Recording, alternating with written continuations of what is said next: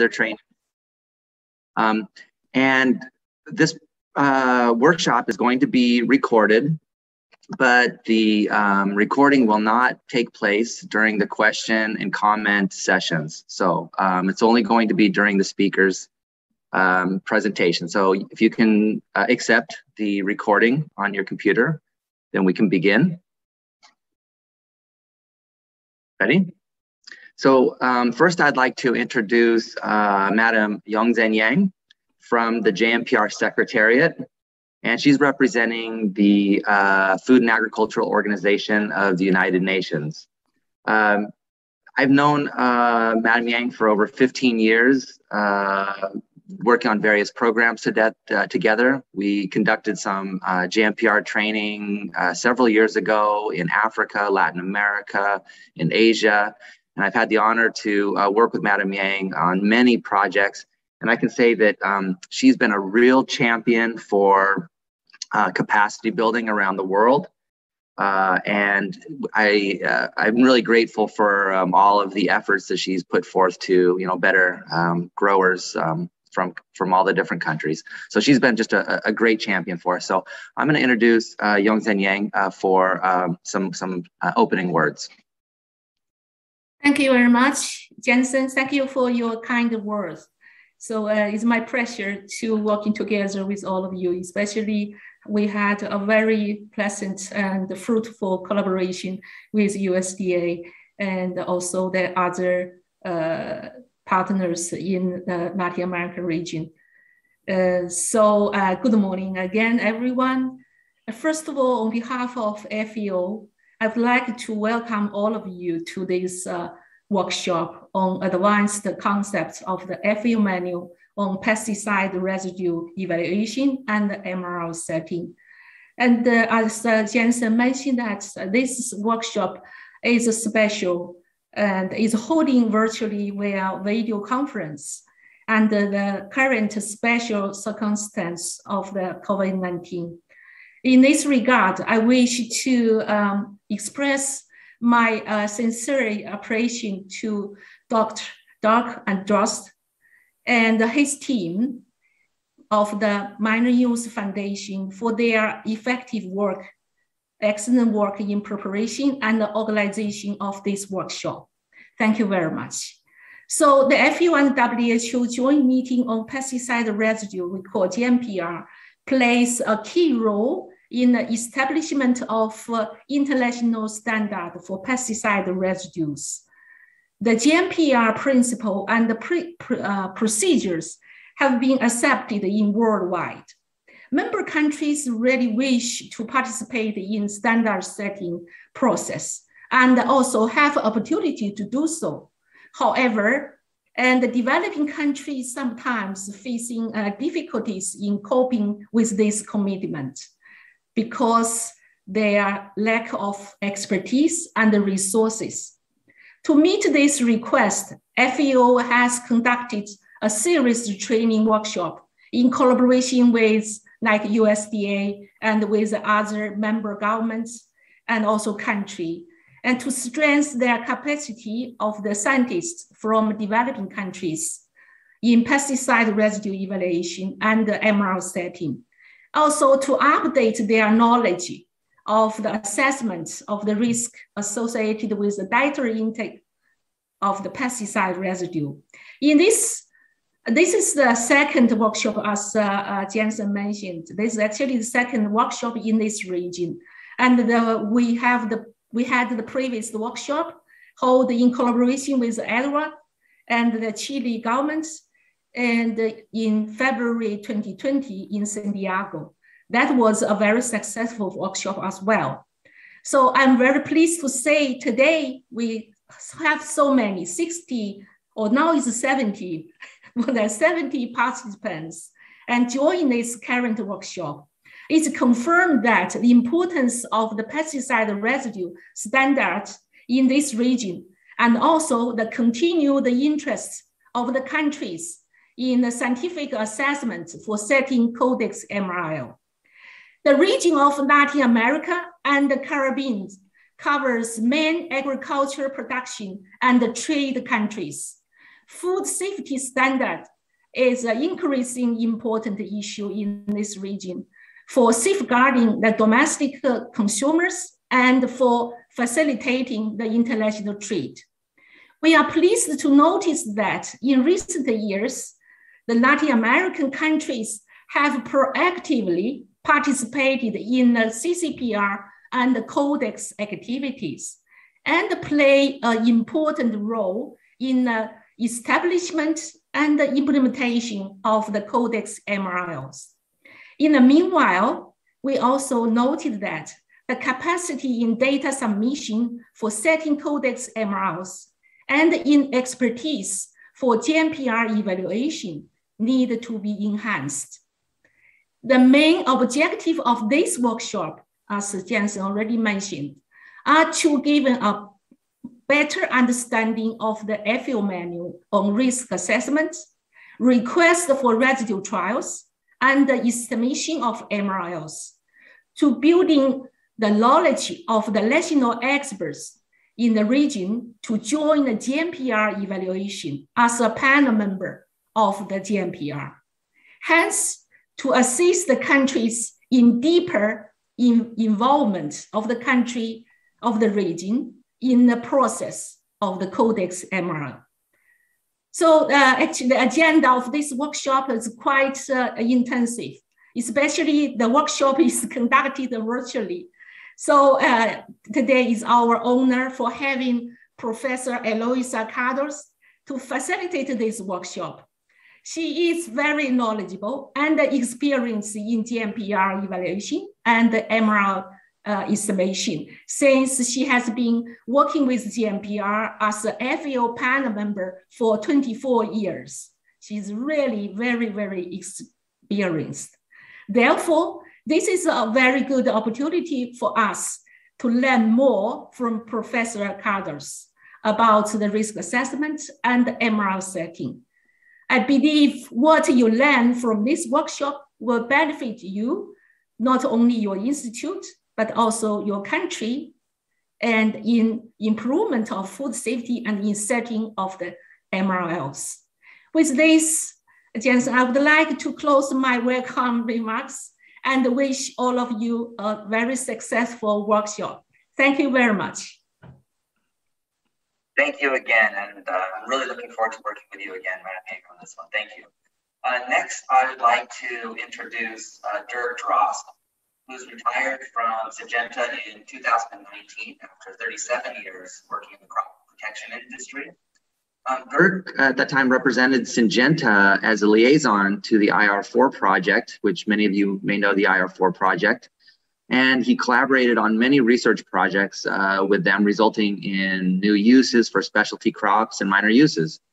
Dirk, he still remains active in the specialty crop and minor use area as a board member for the Council for Agriculture in Science and Technology, but also as a board chairman for the Minor Use Foundation.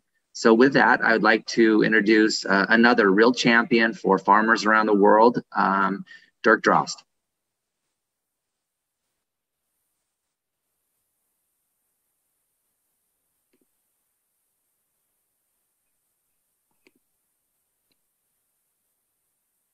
Dirk, I think, are you there? You might be on mute.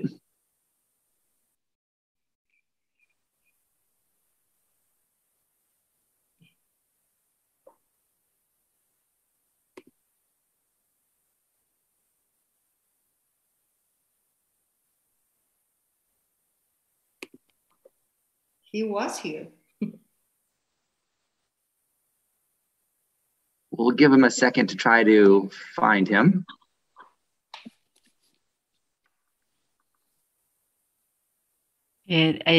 Dirk dice que perdió un momento la conexión. No sé si podemos pasar con la siguiente primero para que él pueda volver a conectarse. Yes. Ya se conectó. Okay. Ok, ya tenemos de vuelta a Dirk. Okay. Oh, he's back. Okay.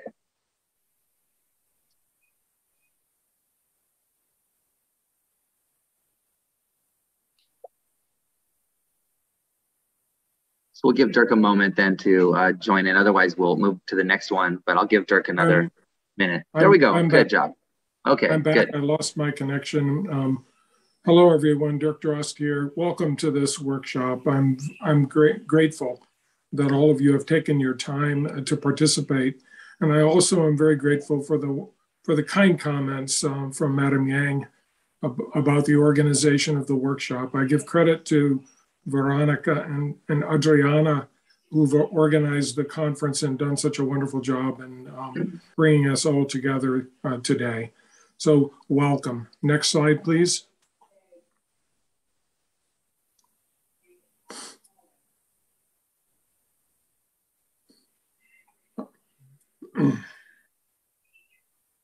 Adriana, can you advance the slide, please?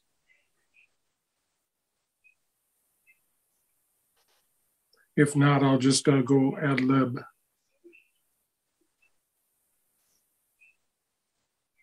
Recording in progress. Maybe you can share your presentation. Adriana is sharing the presentation and advancing the slides for me. I did not, I gave it over to them.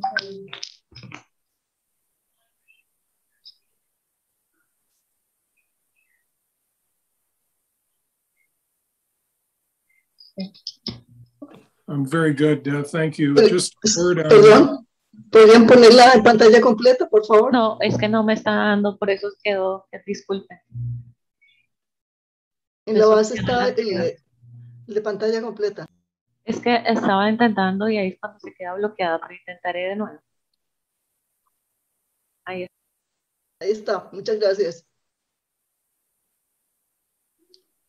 Okay, again, welcome everyone and thank you. The Minor Use Foundation is governed by a board of directors, and you see the board of directors there. Jason is a member, Michael, Alan Norden, Dan Kunkel, and Jerry Barron. Some of these people may be familiar to you. We will distribute this slide deck and make it available to participants in the workshop today. So I will move along speedily in order to allow most of the time to be spent on workshop related topics. Next slide.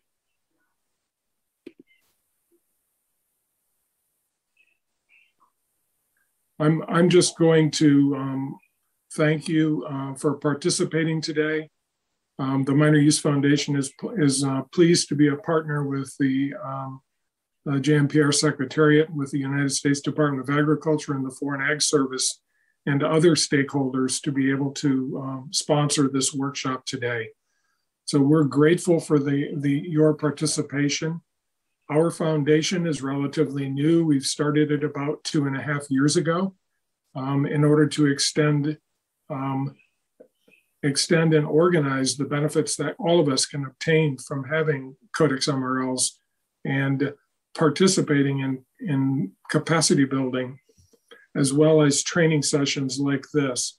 Working together, we'll be able to advance the needs for our growers and grower groups, and also have a modern, safe, scientifically based regulatory frameworks which support all of our good work. So with that and my introduction, I thank you very much for being here today, for participating in our workshop. The slide deck will be presented and shared with you after the workshop today. And I'd be honored to take any questions that you might have in the chat or offline about the slide deck once you get to review it. So once again, on behalf of the foundation and our partners, we welcome you to the conference and we wish you a wonderful conference. Thank you very much. Thank you, Dirk. Thank you. From here, I'm gonna introduce Ana Marisa Cordero, who is the coordinator of the Agricultural Health, Food Safety and Quality Program at IECA. Ana Marisa has been providing support and collaboration for the pesticide residue trials that are carried out throughout Latin America, so you may know her from that. She also is providing a lot of effort for these capacity building workshops and other programs throughout Latin America as well. So I'm going to introduce Ana Marisa, who will provide some opening remarks for IECA.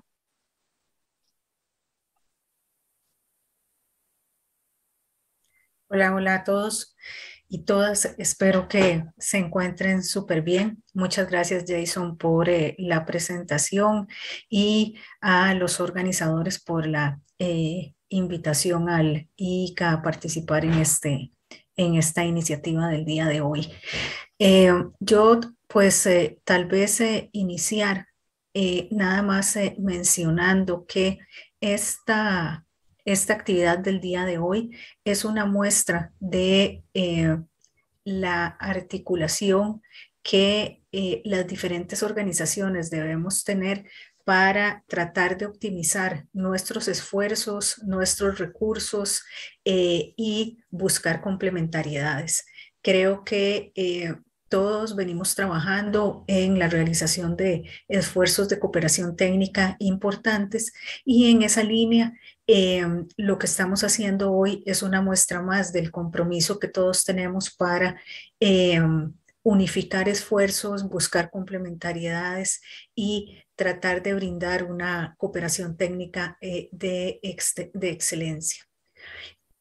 Otro tema que consideramos importante es que estamos haciendo también un esfuerzo importante trabajando con nuestros socios presentes el día de hoy para generar y fortalecer capacidades en los países sobre los temas de usos menores, con el fin de que estos cuenten con herramientas e instrumentos que puedan generar la información necesaria para la generación de LMRs en el ámbito multilateral.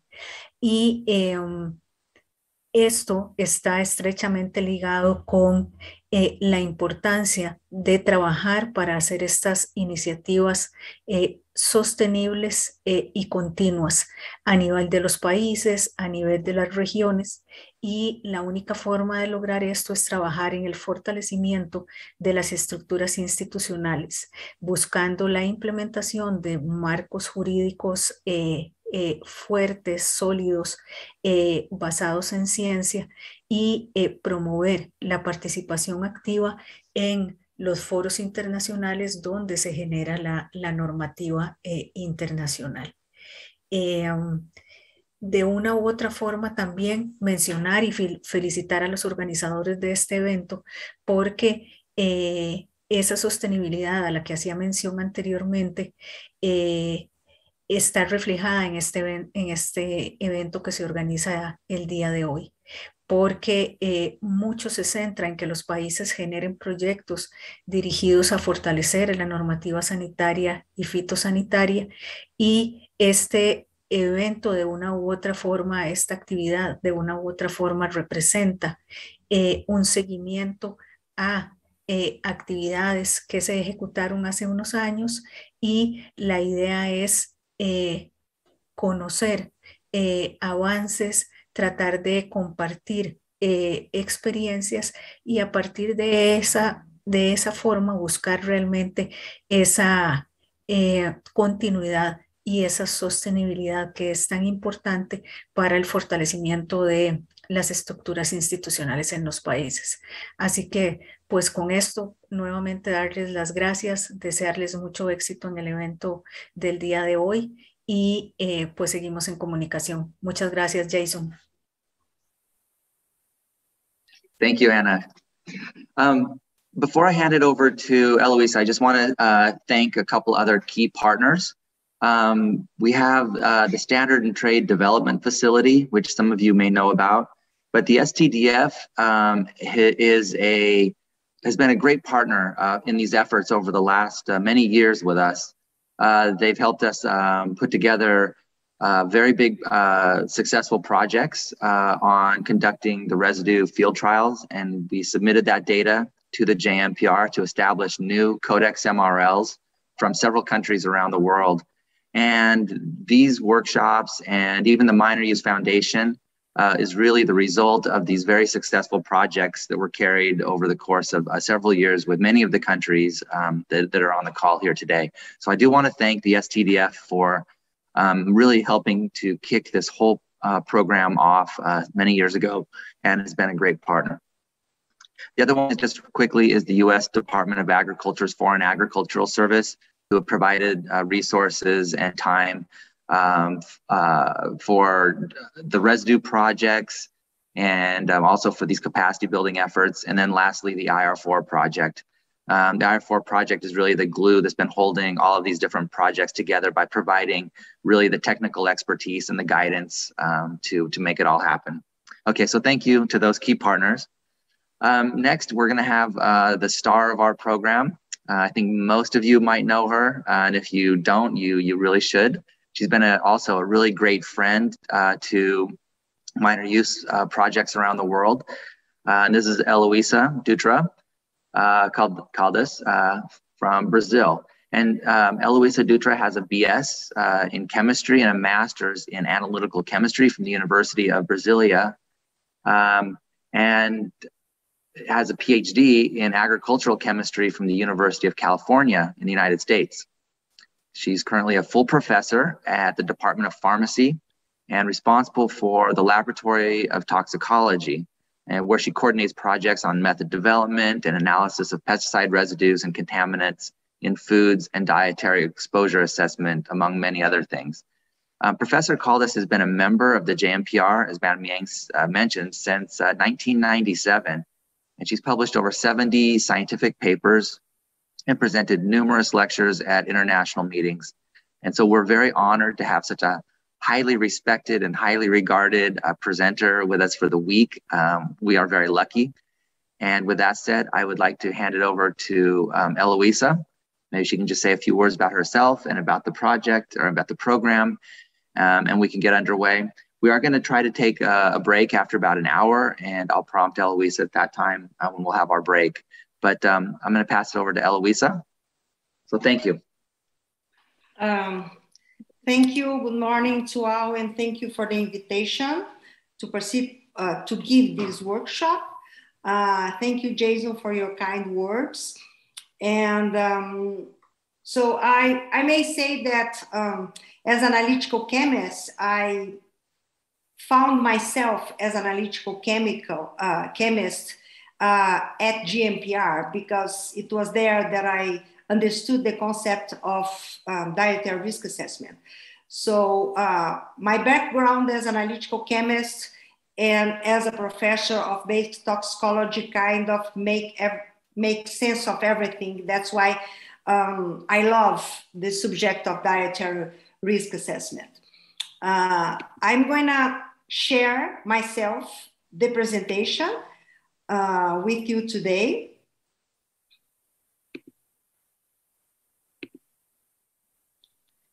And we gave here in Latin America this training during the whole week. So 4 hours training for a smaller group. And the good thing about the remote workshop is that many other people have access to that, which is very good. Although we lose the contact, the personal contact, so this is a larger audience has access to that.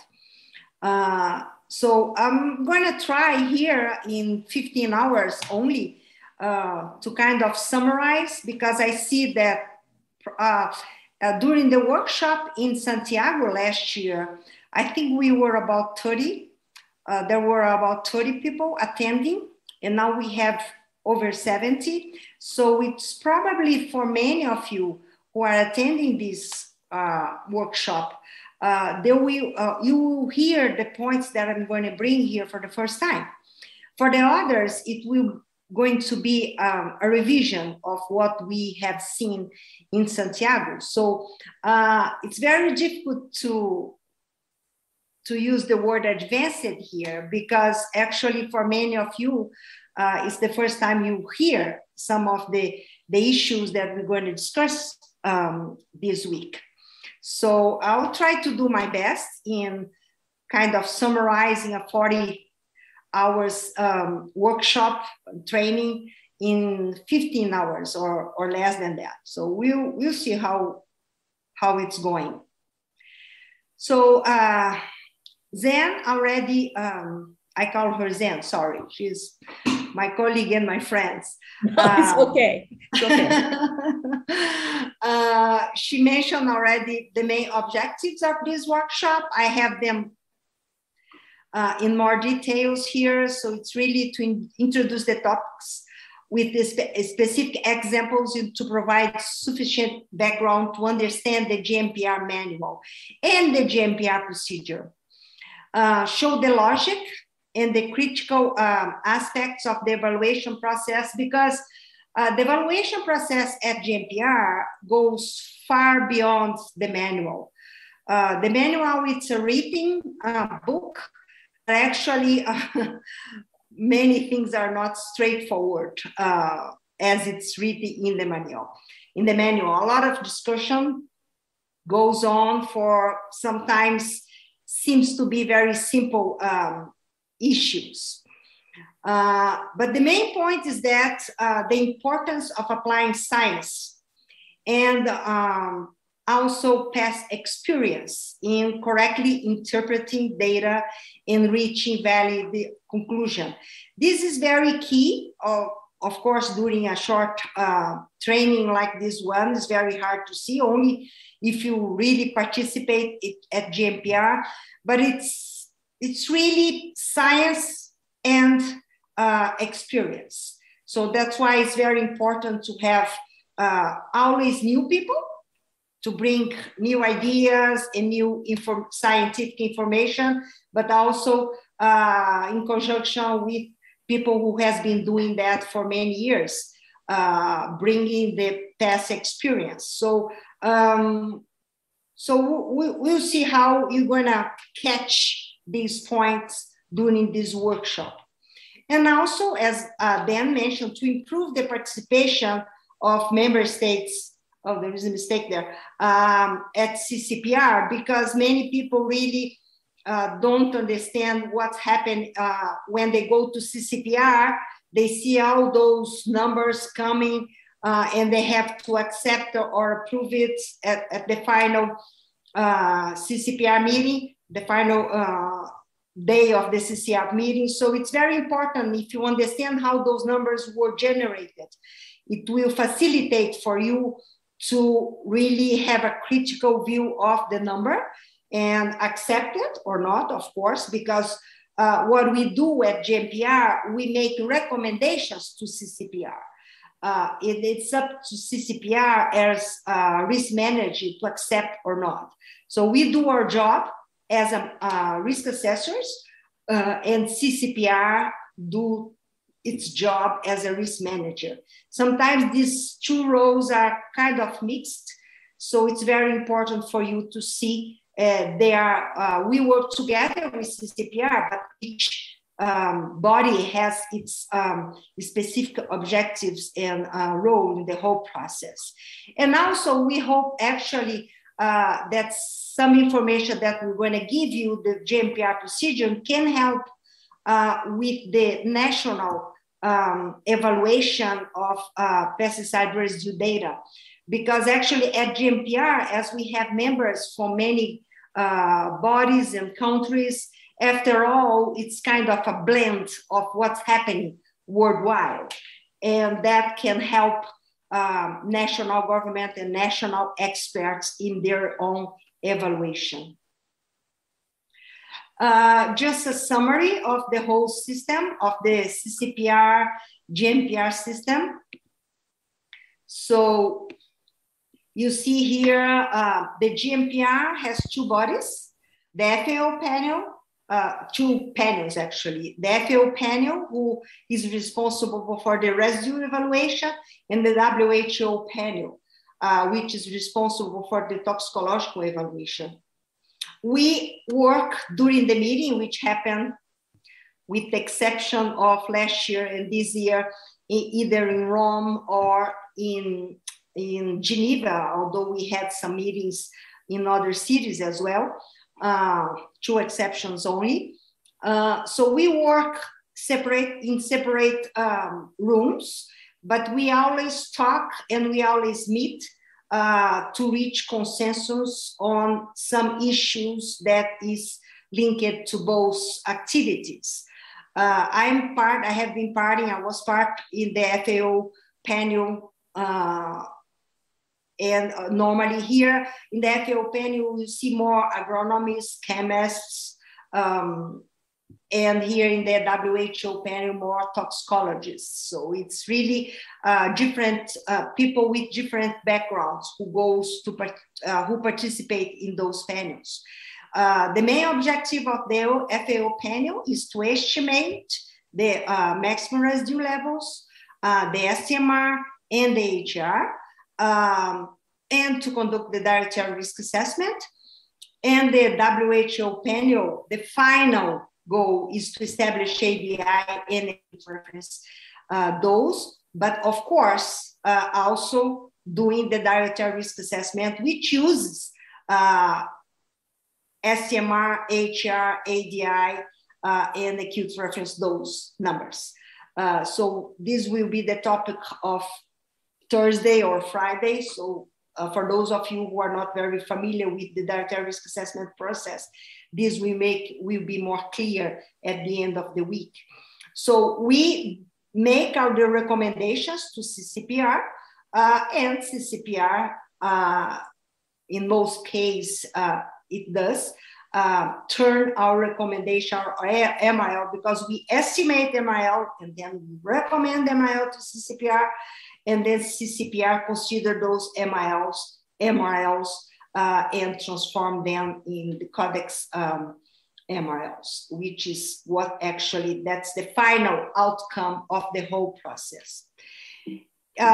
It's very important to remember that contrary to the CCPR, people who attend the CCPR, at GMPR, we are not there. I'm not there as Brazil. I'm there as Eloisa.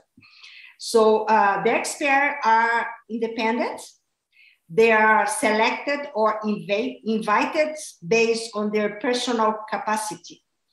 And we don't represent our government. So, and sometimes you see people from US, from UK, or from China, from Japan, are agreeing on some, and this goes to both FAO panel and WHO panel.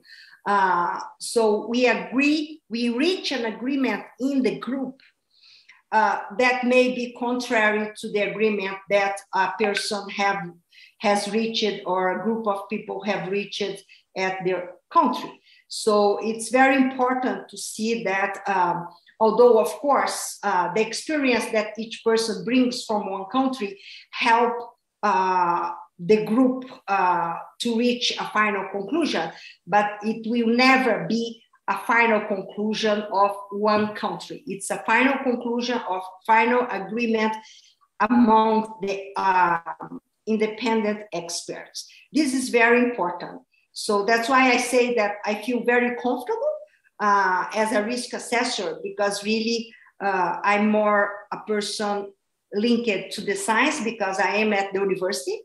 So science, research, it's my focus. Then, yes, being in the Codex Alimentare at the CCPR meeting, although I had participated in some CCPR meeting where it's very difficult to have scientific discussion. But at GMPR, that's all we have. We have scientific discussion all the time. And that's why I always say that I've learned everything I know about pesticides. Actually, I learned at GMPR. And that kind of guide me many of my research projects at the university. The products of our work are two main documents: the evaluation, which contains the raw data, which was provided by the companies, and also by national governments who provide data to GMPR, and then we, the experts, evaluate the data, either residue data or toxicological data. So the evaluation is two parts: the residue part, that's what I'm showing here, and the toxicological part. So there are two documents, two evaluations that are the product of each meeting every year. And it's important to understand that at the final day of the meeting, which lasts almost 3 weeks, we have this document basically ready. So there is some final revisions afterward, but everything is done during the meeting. And of course, we have to go to the meeting with all the documents prepared to be discussed during the 3 weeks, 2-3 weeks of the meeting. And the last evaluation published was from 2019, because in 2020, there was no meeting. And this year we had a remote meeting, but the evaluation has not been released yet. So, and you can have access to all the documents, evaluation and report at the FAO website. And the conclusions and our recommendations to CCPR are in the report. And here you have both residues and the toxicology. So, so those are the documents that we produce in addition to the evaluation of the toxicological part. For the FAO part, which is the focus of this workshop, the evaluation contains, it's normally big documents. Each evaluation book may be for the residue part, 500 page, 600 pages. And we have all the detail of what was provided by the company, either if there is evaluation, evaluation, short evaluation, so, only for additional crops.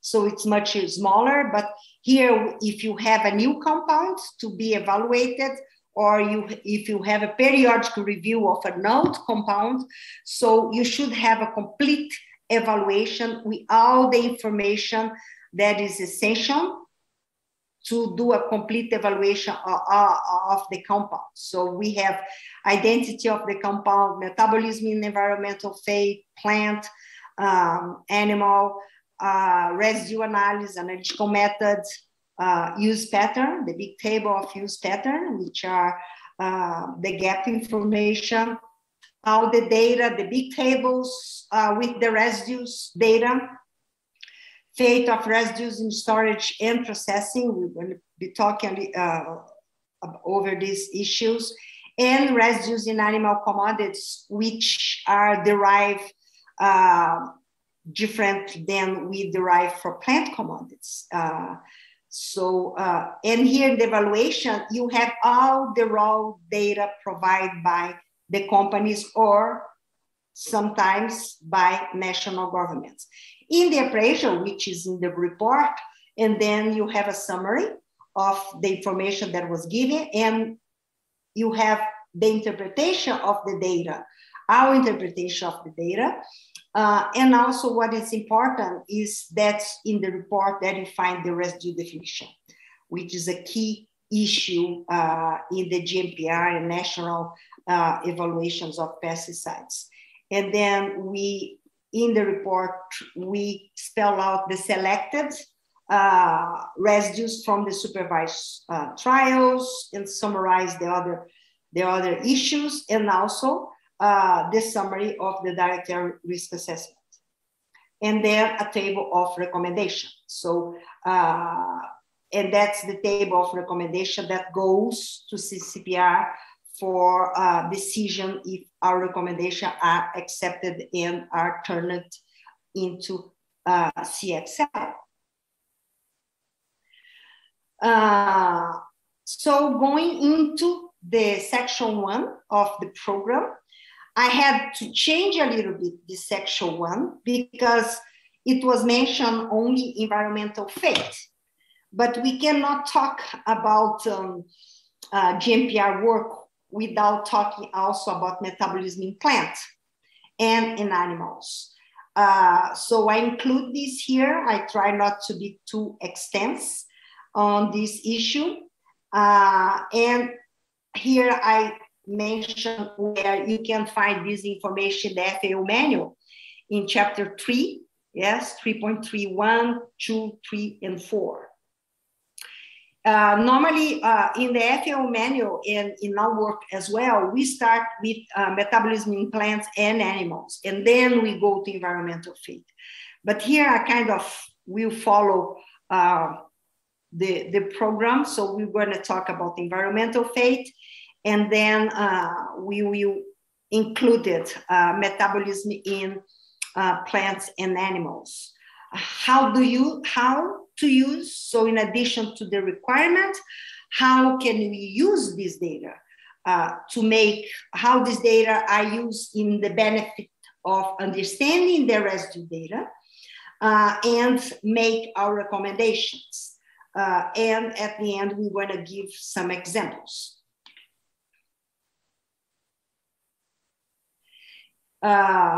So first, the requirements for environmental fate. And I would like Jason to tell me, because I cannot see the watch here, just 1 or 2 minutes before the break, just to let me know, because sometimes we lose control of the time here. Please, okay, Jason. I'll do that. Okay. So here are some the requirements for environmental fate studies. This table is a summary of the table that is in the manual. So I removed some data where some studies there were no in our lines. So here only the studies that are required at some point. And these studies are relevant to the potential of uptake of residues by food and feed crops. After all, the studies are relevant, as I mentioned before, to determine or to make the decision of what are the residues expected in food and in feed crops. So you have physical and chemical properties.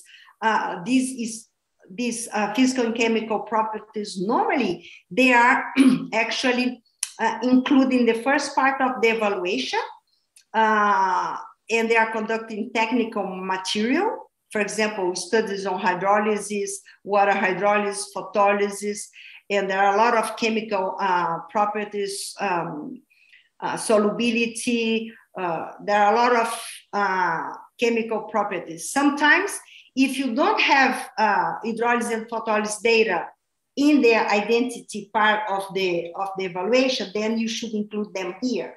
But normally, we do have those data in the information about the technical material at the beginning of the evaluation. And then we start to see all the information, and the requirement will depend on how the compound is applied. So is the compound applied as a foliar application? Is the compound applied to the soil? Special case for root, tube, and bulb, because, and then all the studies, because of the close contact of these crops with the soil. If the compound is applied as a seed dressing, if it is a herbicide also, because normally you apply the herbicide around, in most cases, around the plant itself, so with a close, close contact with the soil. And special case is paddy ice, where the rice is grown in the water. So you're going to see there, it's really a special case. So in some cases, it's yes, you need that study. No other alternative. Sometimes you don't need that study, although these are the requirements of GMPR. Although many companies, they do provide more studies that are required. Sometimes, so we do receive some studies that comes as an additional. This table is really what's really required. Without it, really the compound, the evaluation of the compound is compromised. So you have, yes, for example, aerobic degradation soil. Of course, if the application is foliar, you don't need it. And you don't need also for paddy or rice, but in every other type of application, you do need it. Soil photolysis, sometimes you need it, although, no, sorry. Soil photolysis, you also need for those applications except foliar and paddy ice. Plant surface photolysis, it depends. Sometimes you have that information during the plant metabolism study, and there is no need for a special study in this topic of environmental fate.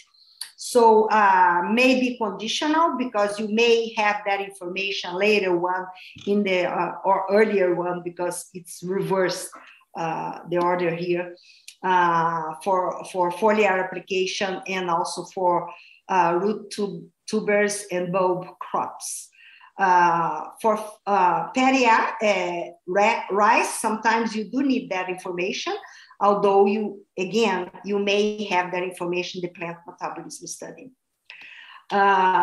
Photolysis in water, of course, only for paddy rice, and that you may have that information again for rice, but it's a very useful information when the application of the pesticide is to the water surface. Rotational crop, you need that information, confined rotation crop, where the study is conducted with label, pesticides, C14 pesticides. We'll talk about this later. But of course, it's not required when no crop rotation are expected. For example, permanent crops, orchards, apple, pears. Of course, they are not required in that if the pesticide is only registered for orchard. But in most cases, you have the pesticide registered in many crops. In addition to orchards. That's why rotation crops, refined rotation crops, you find it in most of the evaluations. And of course, for paddy rice, you don't need that. Field rotation crops, it depends. Field rotation crop and field dissipation, it depends on the results of the confined rotation crop study. In many cases, so the company, they just provide that data, and we just use that, report that in the evaluation and summarize it in the report. It's always additional information that it's useful. Biodegradation in water, of course, you only need for paddy rice, mainly if sorry, because I have this here that is in the bottom of my slide, so I don't need it. I don't read it, what is written there. But it's really, even for paddy rice, it's really conditional only when the pesticide is added to the water itself. So those are the requirements. Again, the company, in most cases, they provide more than that. And in some cases, they do not provide what is required, which can really prevent us to go forward in the evaluation. So I mentioned the confined study, the environmental, the rotational crop confined studies, and also in the plant metabolism, in animal metabolism, they need to be conducted using C14 label compounds. Because you need really, because when you have label compounds, you have detectors that are, you can detect very, very low amount of the label compounds with radioactive detectors. So it's essential really to follow the environmental fate in the metabolism pathway with labeled compounds. And the companies, most companies, of course, they know exactly what you do. So they synthesize those compounds with the position of the label correctly put in the correct place, so we can see how the metabolites and degradates. Actually, I use the word metabolite for plant and animal, and degradates in soil and water. But you can, some people use the word metabolite for soil and water. Metabolites, normally you have, the metabolism is catalyzed by enzyme, but sometimes you have some bacterial actually who degrades the compound in the soil. Here, an example, fenvarilate. You have fenvarilate here where the label was put in this position. Let me use the, yes. When the label is put in this position here. So what means that you're only gonna catch the breakdown, the compounds resulted from the degradation or the metabolism in plant or in soil that have this part of the molecule which is labeled, because the detector only can detect what is labeled with C14, carbon C14. So for example, here you have the metabolism, the breakdown of the molecule. And then you're gonna see this part of the molecule, those metabolites you can see in this experiment, but you don't see anything from this side of the molecule. But then in this case, so the company conducted a study with the label in this position, and also on different studies, different study with the label in this position.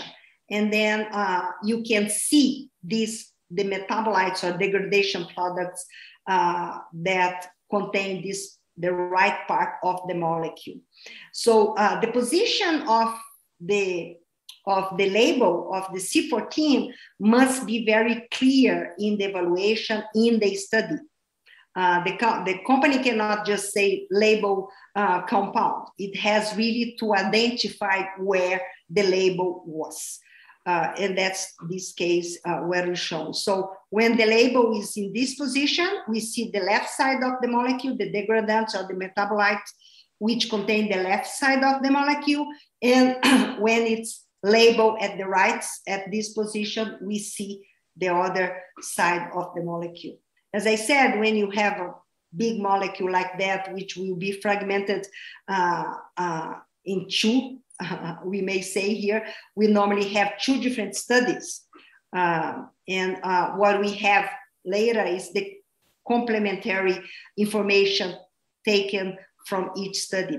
But there are some studies, in some case, for example, proteoconazole, which is a triazole, where you have in the same molecule, the compounds labeled in the phenyl ring here, and which is very common because this part of the molecule is normally degradation product or a metabolite of triazoles.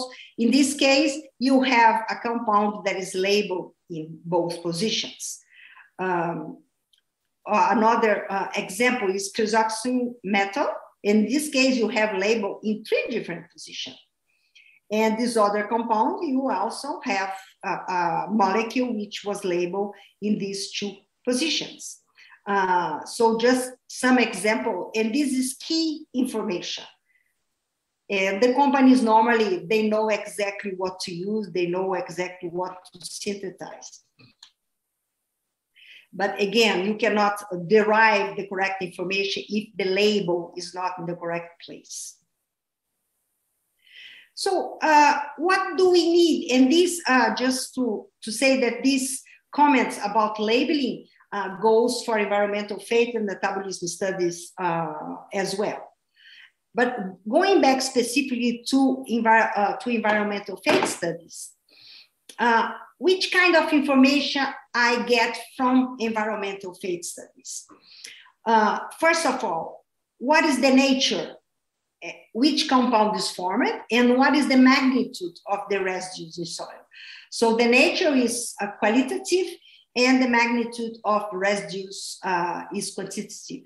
So is this degradate in the soil represent how much of the total radioactive residues? So this is the key information, not only the nature of the degradate, but also how much it represents. Is there a major degradate compound that should be considered? Will the residues persist for a long time? And for example, I may find this substance in the next, for rotational crops, crops that are rotated. For example, I may plant one crop, harvest, and plant another crop. We're going to talk more about rotational studies. And we plant one crop, for example, that is applied to the soil, and then we harvest that crop, and then we plant in the top of that soil, which was treated before, a different crop. So will these residues persist in the soil that can be uptaken by rotational crop, or even by an orchard? For example, an herbicide. So I apply it to the soil of that orchard. Will that pesticide be uptaken by the tree of that orchard? So we need that kind of information. Are there unique metabolites that I can only find in the soil or in the water that, for example, I don't find in the crop itself when I apply, for example, as a foliar application? So are there unique metabolites which are only formed in the soil or in the water? So this is an important information, because if that metabolite is major, I should consider it, and I should look for it in the plant. And in some cases, I may consider that in the residue definition. Is the compound susceptible to photolysis? So is the compound degraded by the sunlight, for example? And finally, so again, this is linked to the previous bullets. So are those information important as well to interpret metabolism in residue studies? In metabolism in plant and mainly in plants.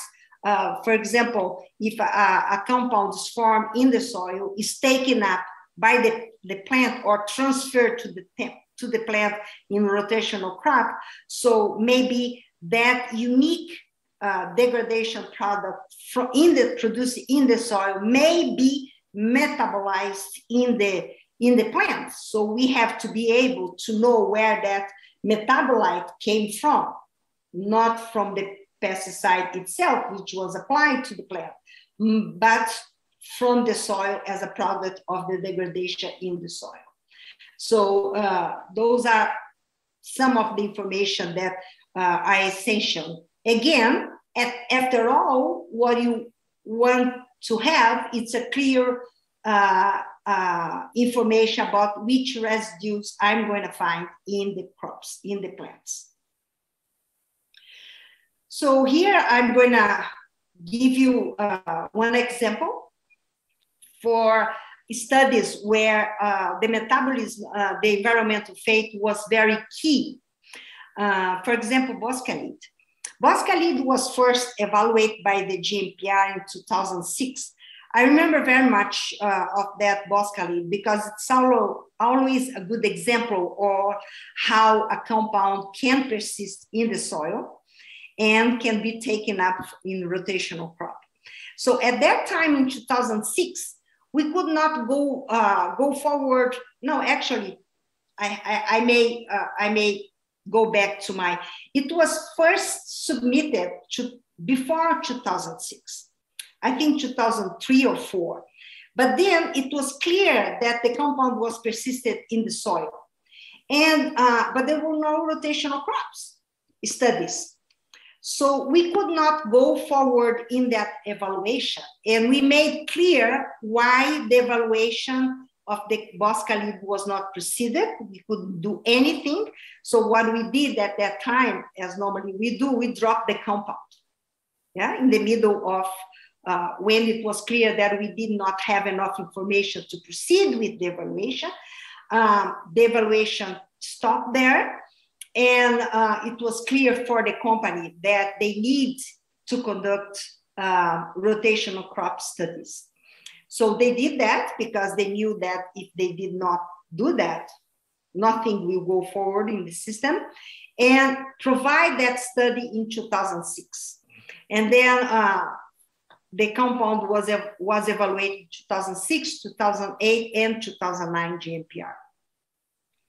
So those studies showed that Boscalid is very persistent in the soil. Just stay there.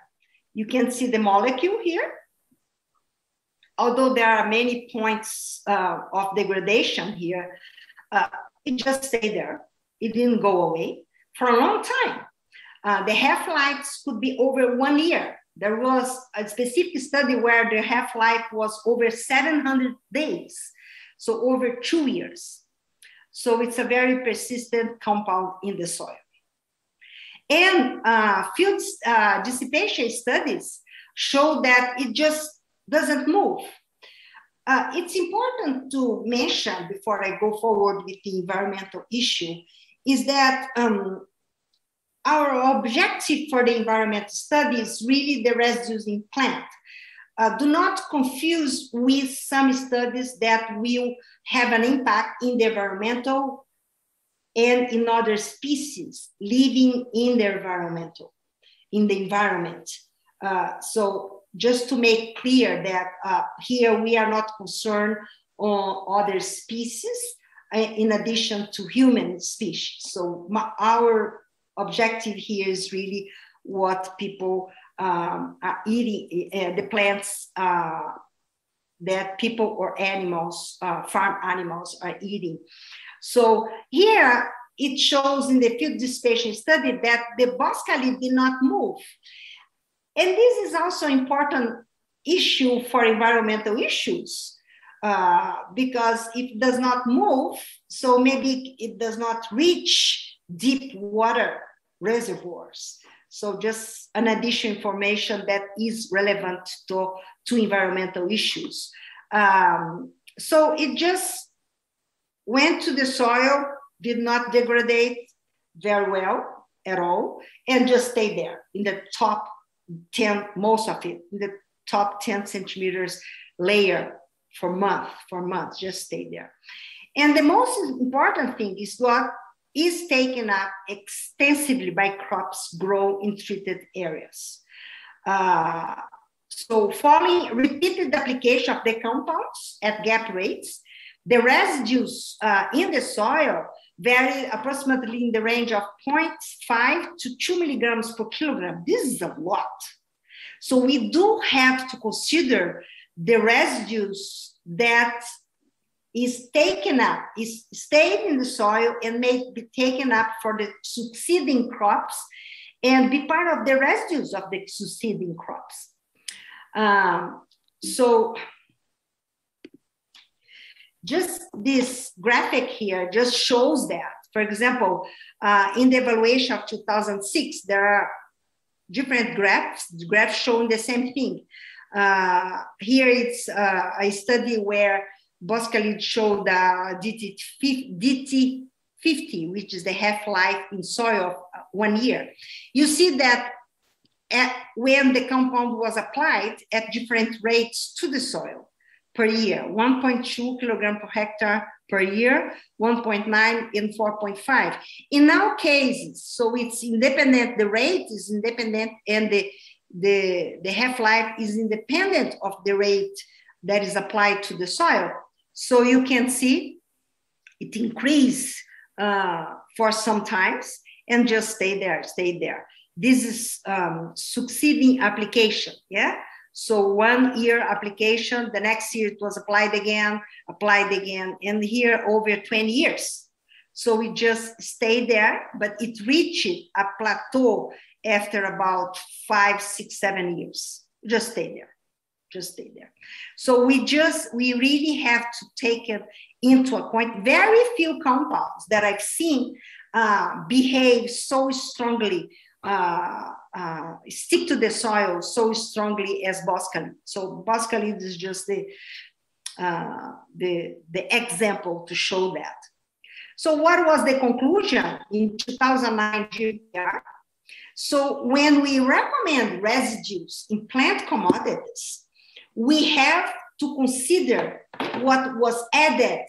So normally the residues are a reflex of what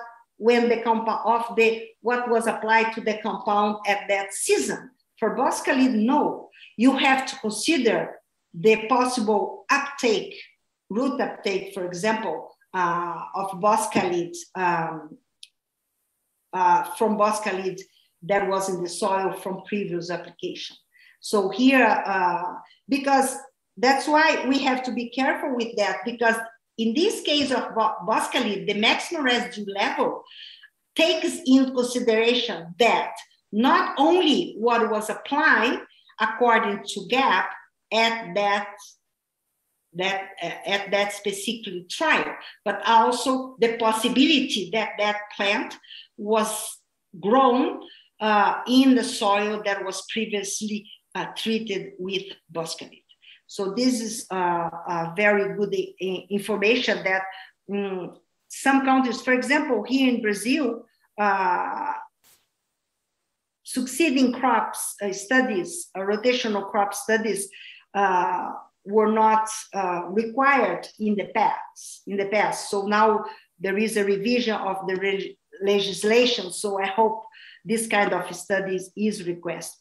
But in any case, you can get this information from studies conducted in other countries. And now another example where actually there is a compound that is, in this case, it's very degraded on the plant's surface, photo-degraded in the plant's first surface. You see that photolysis is a very important study. But in this, you see, for example, this compound methyl dinocap. It's one of the stereoisomers of dinocap. It has this long number here, name here. You can also call him by his nickname, 24-DNOPC. So, but you see in this figure, how many degradation products are result of the photolysis.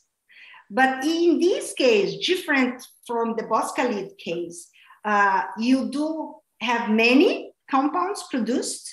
You see here that you have hydrolysis of this ester bond here, in this position here. So you have many different products here. You have, yes, you have the formation of this ring here. You have different things that can happen, catalyzed by the light. But in this specific case, all the degradates are formed in a very, very low concentration. So there was no major degradate products, and there is no impact on the final residue. So we recognize that it's highly degraded in plant surface by light, but actually none of those metabolites or degradate products are major. So we don't consider them in the final residue definition we don't consider that will really impact the final residue found in the crop. So this is an important issue. So it's, and Jason, I'm gonna change a little bit the subject. Okay, we have 5 minutes for the break. Okay. And now we move from environmental fate studies, and go a little bit on the farm metabolism in farm animals. And this is important because toxicology, the toxicology panel evaluates studies, metabolism study and toxicological studies in laboratory animals, mostly rodents, rats, and mice. But here we are concerned about the metabolism studies in farm animals, hens, goats, cow. That's the issue here. And what the company has to provide, the studies, I did not get into detail of on the studies here, but the studies should provide information enough to draw a metabolic pathway. And the company should give the chemical name and the structures of those metabolites. And normally the companies, they conduct, it's important to conduct the metabolism study in different kind of crops.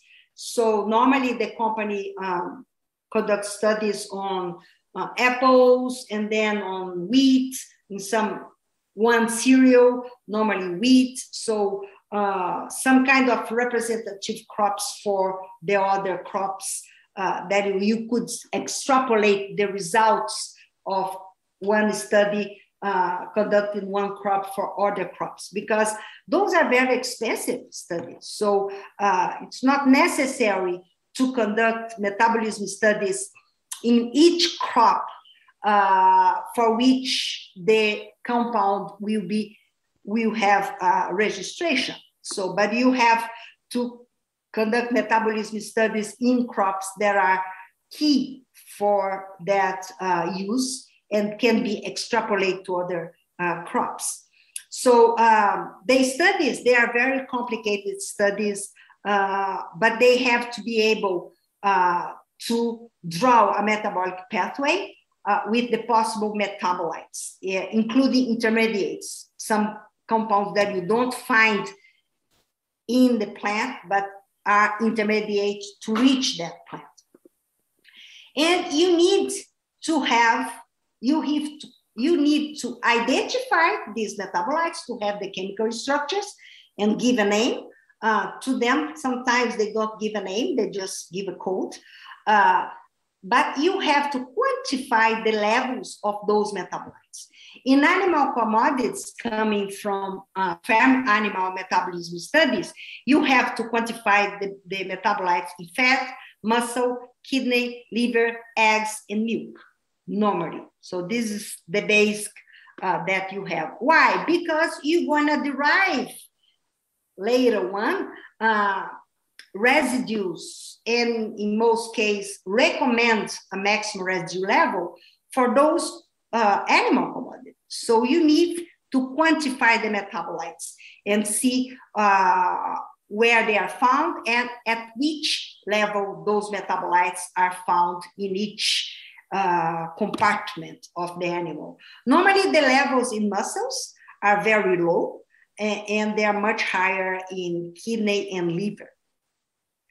And in the plants, in the plant surface, in the leaves, in the stems, in the edible roots, in that case. And you have to do, in some cases, the metabolism studies in crop rotation, because again, in crop rotation, you can have, as I mentioned before, different compounds that are formed in the soil that may be metabolized in the plant.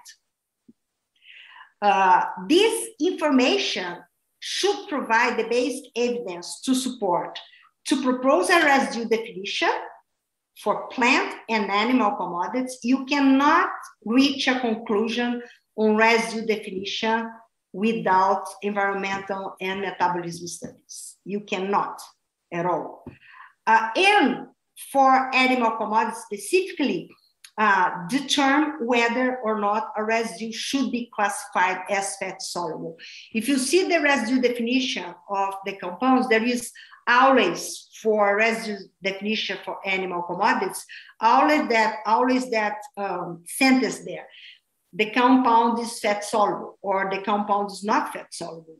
And that comes mostly from the metabolism study, but of course the physical chemical characteristics of the compounds like the PKOW, the solubility in organic solvent also adds to reach the conclusion if the compound is fat soluble or not. Eloisa, so, this might be a good time. Yes, I think so. Yes, okay. I think it's a big time. It's a good time for us to stop. How long is the break, Jason? We're gonna have a 10-minute break, and I'm hoping that the folks can stretch a little bit during that time. And also they can start thinking of some questions, because at the end of your next session, where we'll end toward the end of the day, we're going to have a question and answer time. So I'm hoping that they use this time during the break to think a little bit about some questions that they might want to have and stretch and just get ready for round 2. Okay, 10 minutes is enough, maybe. Yes, because it's already 12:24, yes. Mm-hmm. Okay. Okay, so see you in 10 minutes. See you in 10 minutes. And I'm going to ask our other colleague, Veronica Picado, who's going to be sharing a video presentation during the 10 minutes. So besides just stretching and relaxing, you can actually watch a presentation that we put together for you. So thank you. And Veronica, if you could play that presentation, that'd be good. I think we need to stop sharing the screen, and Adriana, so Veronica can load the video. Thank you.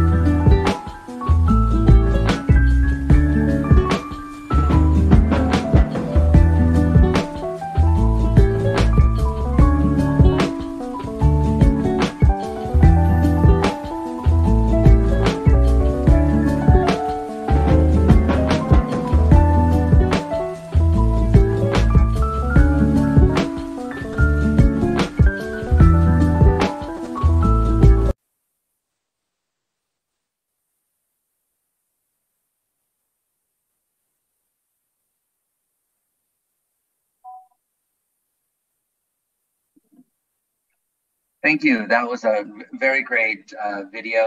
Really appreciate the work that was put into making that. Thank you, Veronica and Adriana. I think that we're ready to call back the workshop from Eloisa. So I'm just wondering, is Eloisa ready to pick up on the slide where she stopped just before break?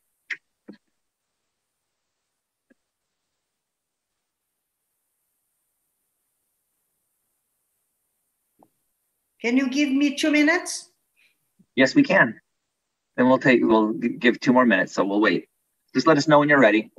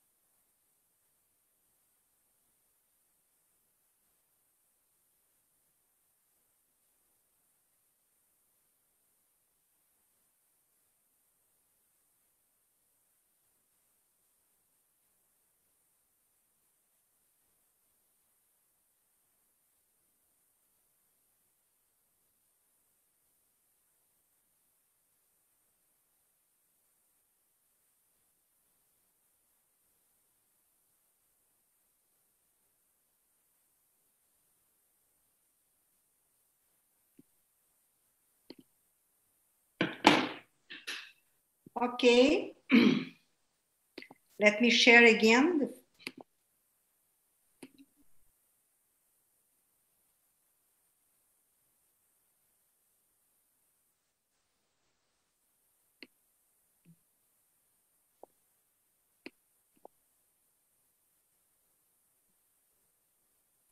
Let me put the presentation mode here. Whoops.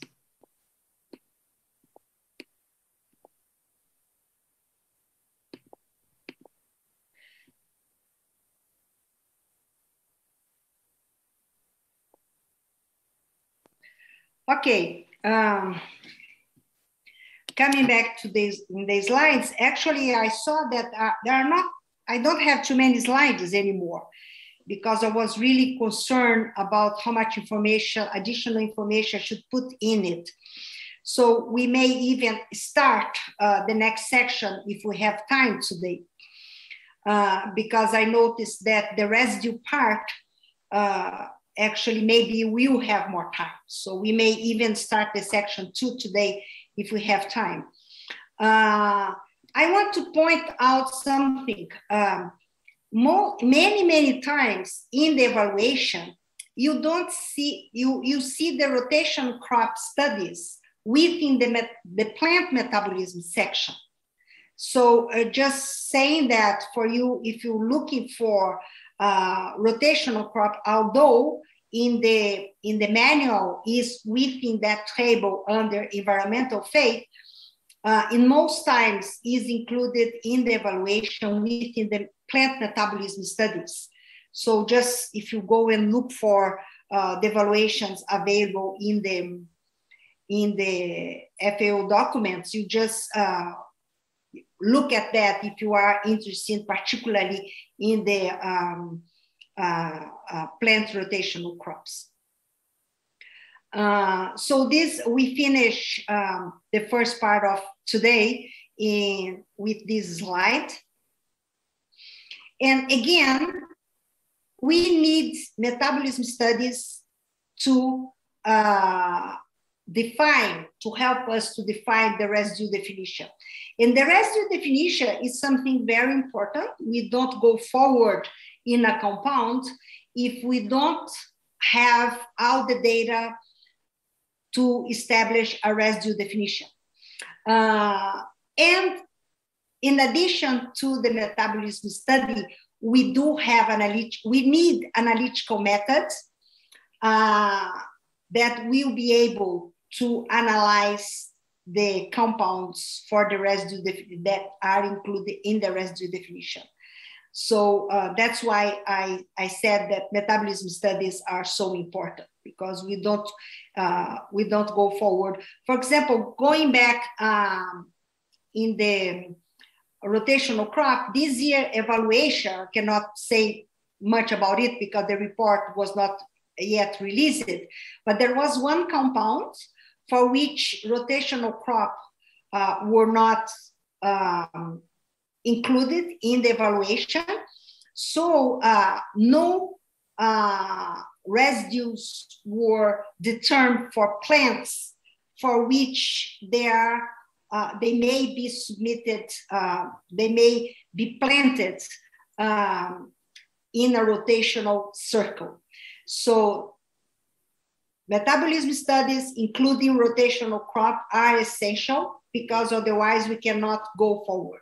So in this compound specific, I don't remember, but we evaluated this compound in 2021.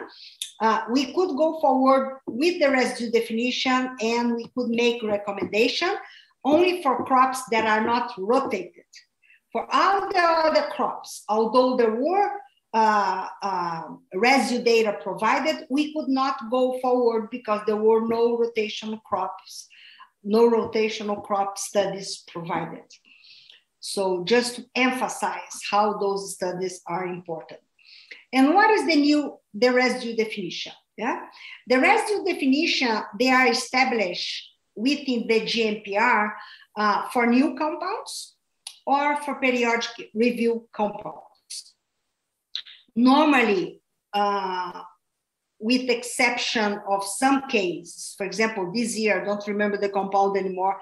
Also, we had to revisit the residue definition for one compound, although there was not a new compound, neither the compound was in the periodic review program, but we had to review the residue definition because some additional information came out. But unless there is a very special case, we only establish or change the residue definition for new compounds. And new compounds for GMPR does not mean new compounds.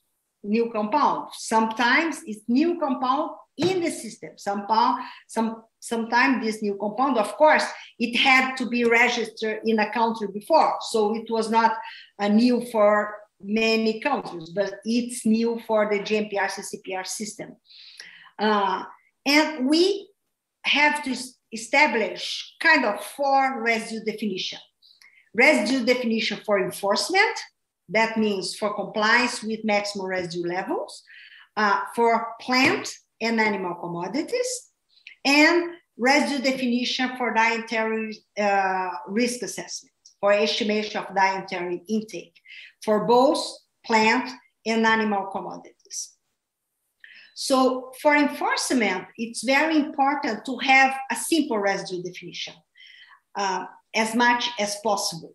So normally we look for a residue definition for enforcement that is the parent compound only. Sometimes we have to add additional, a major metabolite in plant or in animal, because for enforcement, there is a need. The enforcement, the laboratories that conduct monitoring studies within a country, they need to have feasible methods. In most cases, there are multi-residue methods. They have to have the analytical standard for the compounds and metabolite. So normally we look for a marker. For enforcement, we need a marker of the use of that compound in the crops. That's what we need for enforcement. For dietary intake, so that's why for enforcement, we only include a metabolite or a degraded compound in very special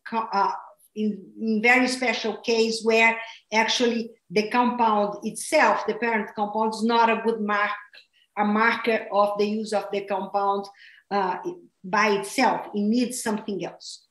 For dietary intake, is different. Actually, we need compounds, metabolite, include most cases of the dietary intake residue definition includes many metabolites. And I may say, this is getting more and more complicated over the years. 10 years ago, maybe we would only add a metabolite in the residue definition for dietary intake only when there was really necessary. Because the problem here is that it's very difficult to have the standards of most metabolites. The companies, they synthesize those standards to conduct their studies, but the monitoring laboratories, normally they don't have access to those standards. Those are C13 stable isotope standards. And most of those metabolites, they are not, no, they may be labeled or not be labeled, of course, but no, most of those metabolites which have to be synthesized, they are not commercially available. So sometimes at GMPR and in some countries as well, we have a residue definition for dietary intake, very, very complicated. But really it's very difficult to generate data at national level that include those metabolites that were included in the residue definition for dietary intake. And I'm telling you, things are getting more and more complicated over the years. So here for dietary intake, that's why it's important. They are important to derive the STMR, the supervised trial medium residue, and the HR, which are used in the dietary risk assessment. So we're going to see some examples along the week. So residue definition, key information. And I'm gonna give some one example for plants. So is the phenoconazole, which is a triazole. It was evaluated in 2007. And so the company provide actually metabolism studies in many crops, many orchards, other crops, cereals. I'm just giving here some, this is the metabolic pathway that the company provides, suggested, proposed for wheat, for plants, actually in general, normally with very, very few exceptions. The metabolism pathway in plants, they are similar among the plants. What may change is the percentage and is how the compound is metabolized, quantitatively. So sometimes one metabolite in one plant is formed at higher level than other metabolites. But normally the pathways, because the enzymes in the plants, they are basically the same. So it's very rare to have one metabolite that is found in a single plant that is not found in the others. But it happened, it may happen.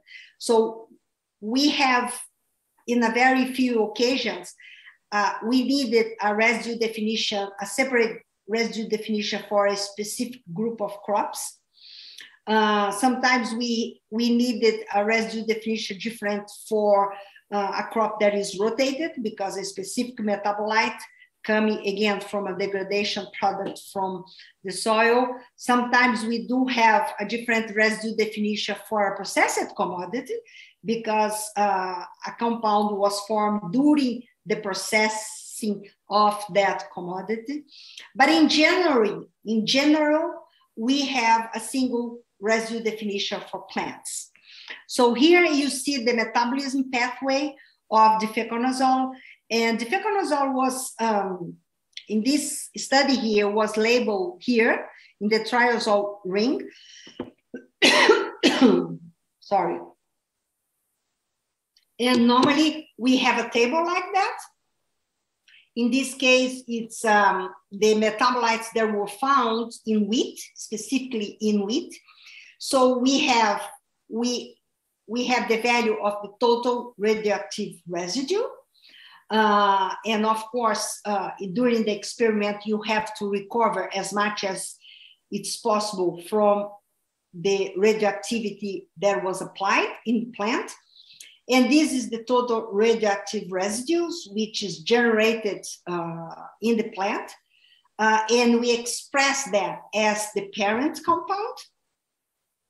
And in this case, the amount of radioactivity that was found in the grain was not very much compared, for example, to the stalks.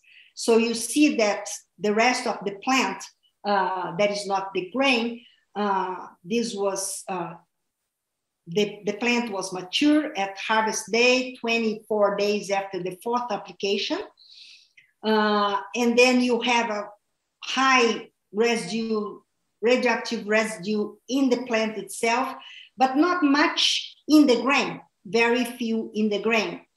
So you have to know how much of that radioactivity I could extract using normally a solvent, citronitrile, water, methanol, or a mixture of those.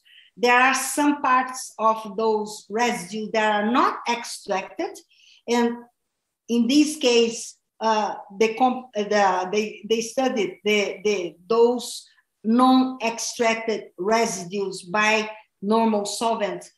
They are submitted to hydrolysis, enzyme hydrolysis, acid hydrolysis, base hydrolysis, because if it was not extracted, it's probably they were bound to the natural components of the plants, or they were conjugated with they were conjugated with some cofactors in the plants. So here in this case, for example, 22% of what was extracted from the grain was not extracted, actually, was bound to natural products, to sugars. The radioactivity is bound to something else, or some of those compounds were conjugated with some cofactors. So in the grain, the radioactivity that was extracted actually was so low that it could not be, the compound itself was below the LOQ. Nothing was really found in the grain. And none of metabolites was not found, with the exception of the triazoyl acetic acid and the 1,2,4-triazole. With the 1,2,4-triazole, it's actually this part of the molecule. Yes, it's here. So in the grain, you could only find this part of the molecule, the TCA and the 1,2,4-triazoles, which are not specific for these triazole compounds.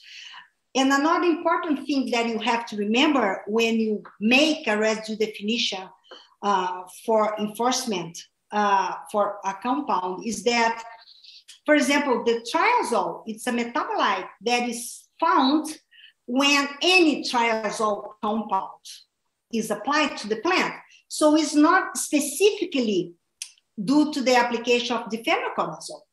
Many other triazole, all the other triazoles actually produce this metabolite, because that's why they are triazoles, because they have this moiety here.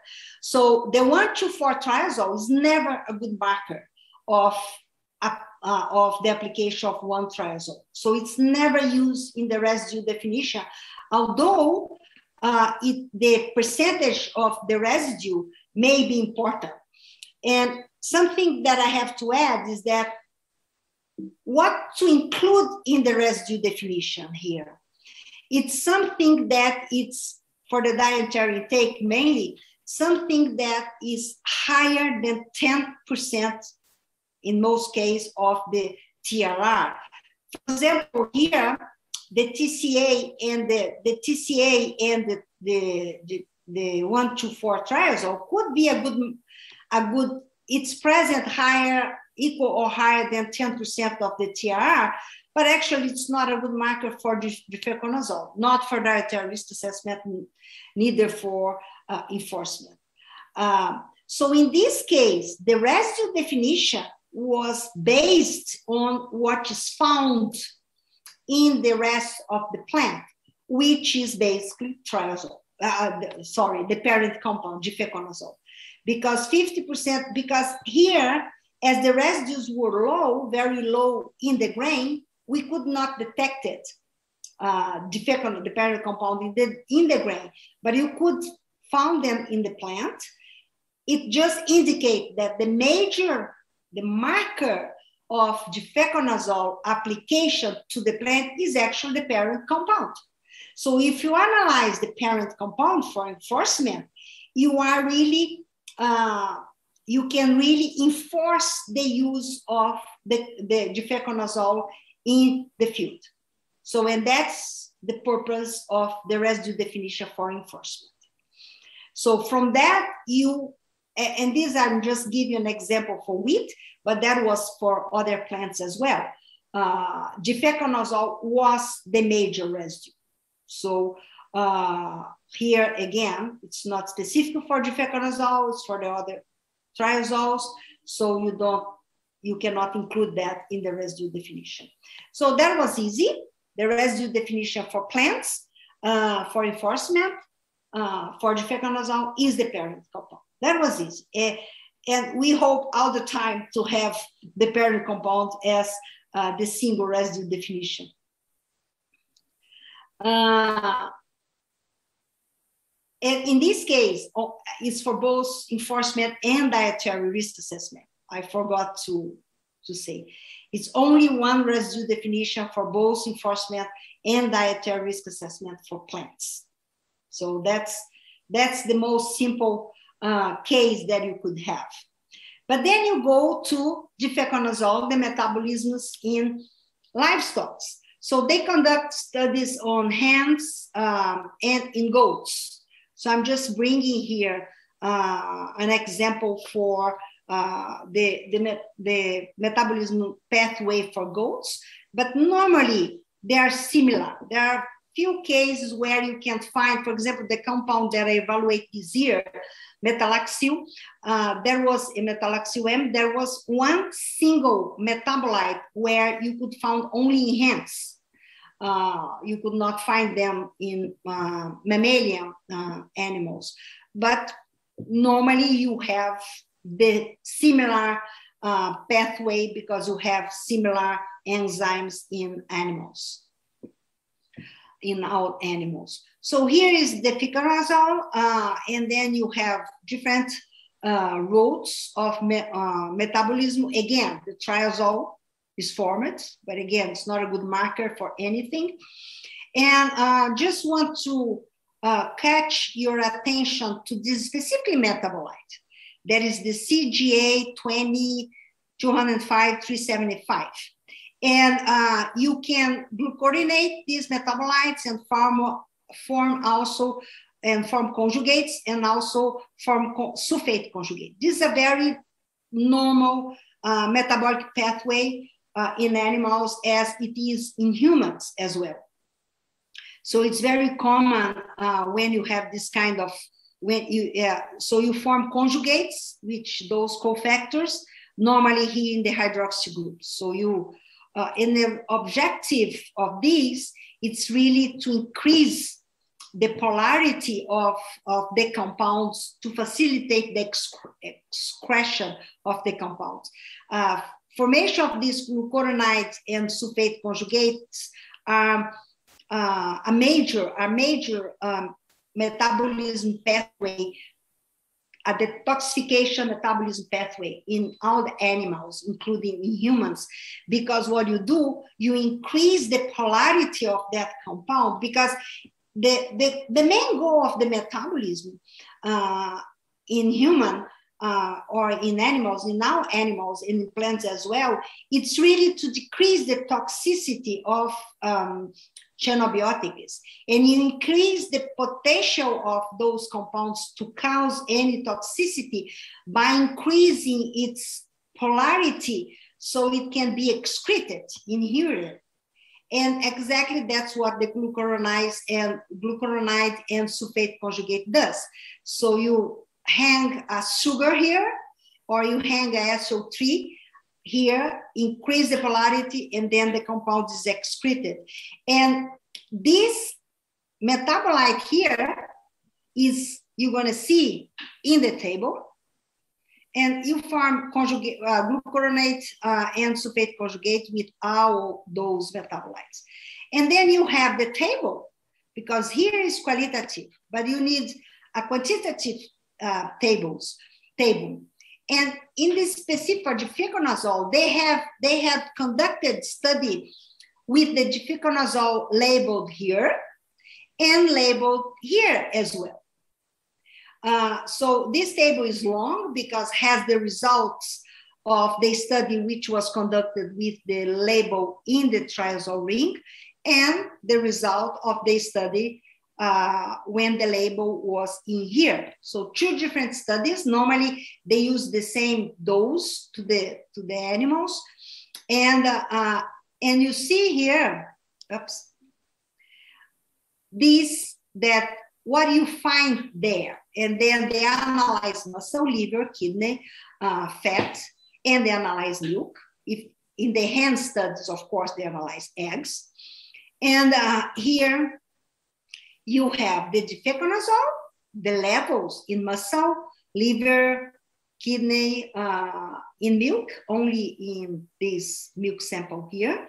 But you find here that this metabolite is really the major metabolite in livestock, in specific case in the goat, 10 times higher level than the parent compound.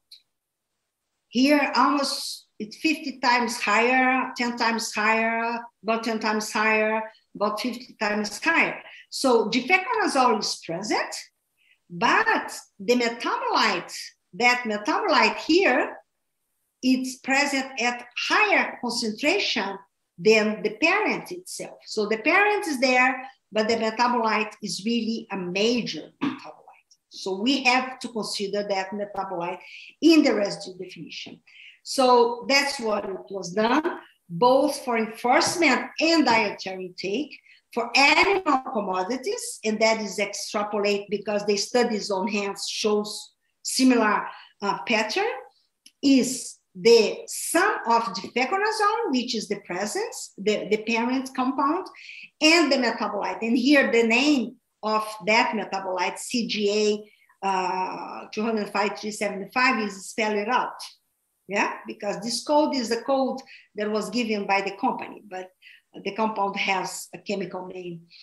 And you have also to express that residue definition as the parent compound, which is difenoconazole.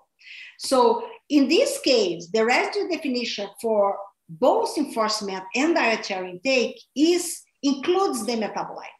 So if you want to enforce the use of the compound that will impact the MRL in the animal commodities, you have to include these metabolites. So you have to buy the analytical standard in summary. So that's what you have to do. If your laboratory analyze animal commodities for that compound, you do have to buy the standard for the metabolite, not only for difenoconazole, which is not relevant for plants, but is relevant for animal commodities. There are normally the laboratories that most of the laboratories enforce only the MRLs for plant commodities. But if you really want to enforce also in animal commodities, and I hope I can explain to you how we derive the MRL for animal commodities during this week, and then you have to buy the metabolite analytical standard. There is no way to go away from that. And as I said, this residue definition, mainly for dietary intake, is getting more and more complicated these days because many countries, or for example, the European community wants to include many metabolites that may have some toxicological concern in the diet, in the residue definition for dietary intake. But many countries, many laboratories, they have no way to enforce that.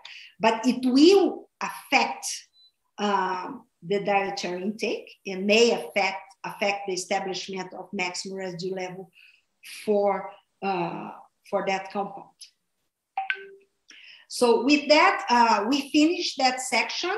I really did not include too many additional information for the metabolism in plants and animals because I wasn't sure if the organization really did not want me to talk about it or just forgot. But I'm open for questions, and we may have time, it's 1 o'clock, depending on how it goes, to introduce section 2, because I will need some additional time for section 3. So maybe it's a good idea to start already with section 2, if we have time, of course. Okay, thank you so much.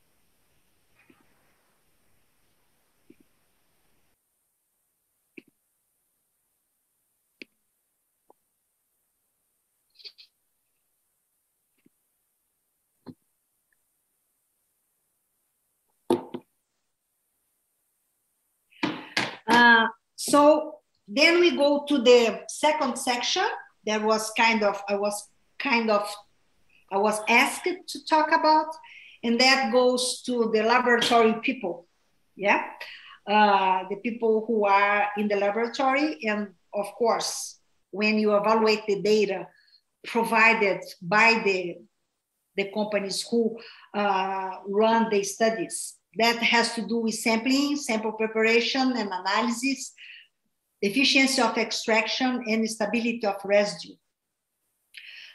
This all is part, because if you look at the evaluation document of GMPR, so that what comes after the metabolism studies is exactly the analytical methods. So we're going to talk a little bit about sampling, sample preparation processing, stability of residues during processing, and deep frozen storage, and the analytical method. So everything is important for the analytical method section that it's in the manual. This sampling, it's more relevant for the people who are in the field, because when we receive the dossier, when we receive the studies, the residue studies from the company, normally the studies are normally conducted according to GLP, good laboratory practice, and normally you have a section, the field section, the study that was all the details of that study that were conducted in the field when you apply the pesticide, sample the pesticide, and the analytical part. That is when the sample who was collected in the field arrived in the laboratory. Fortunately, I had some years ago, kind of 10 years ago already, I have the opportunity to work with Arpad Ambrush, where a master student of mine, because I'm an analytical chemist, so I'm a lab person, a master student of mine, her project was really to go to do everything, was to derive the variability factor that is used to the acute exposure. So we had the opportunity to go to the field to apply the pesticide to the crop. So we did that experiment with papaya, with guava, eggplant. So we had that experience of going to the field, applying the sample there, sample the crops, and then take to the laboratory and then analyze it. So that was good because then I could see the whole process and see how much sampling was important. So who is designing an experiment to be conducted really have to think about doing a sampling in a correct way, and reporting in the report, the study report, how the sampling was done. So you do have to think about it ahead of the time. There was one study where we had some problems, so we had to abort the study because it was not it was not our fault, but that's why I always say that you have to follow close all the steps, because when you delegate things to others, maybe they will not do things properly. So if the sample is not properly done, everything else, even if you have the most adequate, the state of art of analytical methods, the data that you obtain will be worthless. You're not going to use the data. So you have really to pay attention on packing, labeling, shipping, storage, how you pack. You have to avoid cross-contamination. You have to label correctly that sample that you are collecting. You have really to ship that sample to the laboratory under storage conditions that are adequate. Normally, if you are away from the lab, you really have to storage at adequate temperature. If it's not so far away, you can storage at 5 degrees centigrade, but it's very long. You have to freeze the sample if you have to ship for far away from the lab. So what you have to plan the studies to really assure, because the residue that you're going to have in the residue trials, the level of the residue should reflect the residues in the sample after you harvest the sample at the PHI. So, but of course, you cannot take the sample and analyze right away, but you should to really preserve the residue that is left in the sample after you harvest at the correct PHI until you are able to analyze in the lab, because the MRL will reflect that time there when you harvest the sample. So it's very important to preserve the integrity of the residue and the identity of the sample during the whole time. So, and of course, the sample that you are sampling will depend on also, some procedures will depend if you're going to use soil, the analysis will be for soil, if you are doing a rotational crop or metabolism studies. And for the, also if it's supervised field trials, that's what I mentioned, that really harvesting the sample at the PHI. So the sampling is a very important part of the whole residue package. And we, as evaluator, we have to look at this part of the field part of the study to see if everything from application, not only sample, I'm not going to detail on how the compound was applied, if I'm starting here from the sampling already, but we have to look how the compound was applied, how the application equipment was calibrated. So we have to look everything from the start of the study. And also, of course, we are starting here when it's time already to harvest and then go to the laboratory. Specifically, when you are conducting residue trials already, you did all the metabolism, so everything is ready, you know exactly, first of all, before you start your residue trial, you have to know already what you have to analyze. So the companies or the country or IR4 should know already what is the residue definition. So which residue, one residue or more than one residue should be analyzed. That's the first thing, okay? You don't start a residue trials if you don't know already what is the residue definition and what is the PHI, what is the gap rate. So you don't even start that. And also it's important that you have to harvest the sample that's the raw agriculture commodity, the RAC, as it moves in commerce. And the Codex Alimentary Commission has a document with the Codex Standard 229. Here's the link, where is the recommended method of sampling for determination of pesticide residue. And also the part of the sample that has to be harvested, I think it's in the next, the part of the sample that has to be harvested needs to be known already, because it's the sample as it moves in commerce. And you have here in this document, there are information on, you have to select, for example, in a field, for example, in an orchard, for example. So you have many trees. You have to plan from which trees and how many units from each tree you're going to harvest. So you can actually have a sample that will represent that tribe.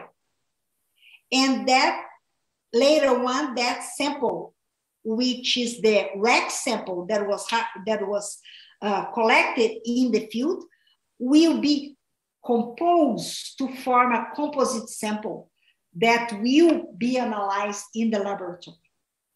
So you have really to plan from that tree. You have to make a kind of, it's not really statistical, but you have to indicate in the field report how many trees you have in that trials. For example, I think it's easier to look at in the orchard, how many apple trees you have, for example, in that. Normally, you don't have too many trees because you don't have large areas that are applied. You have a select area, and you have the space between the tree. Normally, they do that in commercial areas. And then you have to plan which trees in that many trees you're gonna take that samples to make a sample that will represent the application in that area, and then send it to the lab to form the composite sample that you're going to analyze. And you have this information here in this Codex document. It's important to see if here it's a figure that is in the manual that shows very clear. For example, if you take very few sample size, if you take only one sample from that area, here, for example, the variability of the residues will be much higher if you sample. For example, if you think about a lot that have 24, and in that Codex document, you have the minimum number of the sample size to really represent that the residues that will be in that plot. So for example, here it shows very specifically, if you take only one sample, it will not represent very well that plot. Here it has at day 0, when the day when you applied, and 14 days after you applied. And you see that that distribution is becoming narrow and narrow. That means that it will represent better the residue in that plot, in that field, as you increase the number of the sample size. And that means that 6 apple, 10 apple, 12 apple, and 24 apple. Of course, if you have 24 apple, you have to balance the number of units and with the feasibility of that, because if you have 24 units of apple, it's too much. How much are you going to gain if you harvest 24 units of that apple? Normally you need 1 kilogram, a minimum of 1 kilogram. But what it shows here that you really don't have to go as high as 24 apples, because you can have a good distribution if you have a lower number of apple to represent the residue at that field. So you're gonna have a variation of residues among the single units, but actually you have to have a number of units sufficient to have a composite sample when you blend all the apples that will show the distribution of residues in that lot of, in that field trial. So it's always a balance. For example, if you have large crops, for example, watermelon, so it's big like that, very heavy. It would be good to have, how much feasible is to have 24 or even 12 units of watermelon, to take that to the field, to take that to the laboratory. I don't want to receive 24 or even 12 watermelon in the laboratory to make a composite samples. No, it's just too much work. So for bigger units, you can have a smaller number of units to make the composite sample in the lab, because we compose the units in the laboratory, not in the field. Yeah. So we receive in the laboratory the individual units of apple, and then we blend that, and then from that we take a portion to that composite sample to analyze.